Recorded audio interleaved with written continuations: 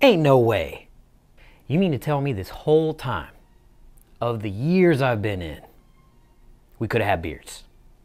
You know, I'm not gonna lie, I thought we were in the circle of trust. And since I've been in, that has been the biggest complaint, was that you couldn't get a full seal with a gas mask on if you had a beard. And to be honest, I think I would look pretty good with a beard. Mark my words, there are 3 things I'm going to do if I ever become Sergeant Major of the Army. First thing, beards. Second thing, hands in pockets. And the third thing, I'll think a little bit more on that. But those are cheap, easy, and free, and that's what we're gonna get.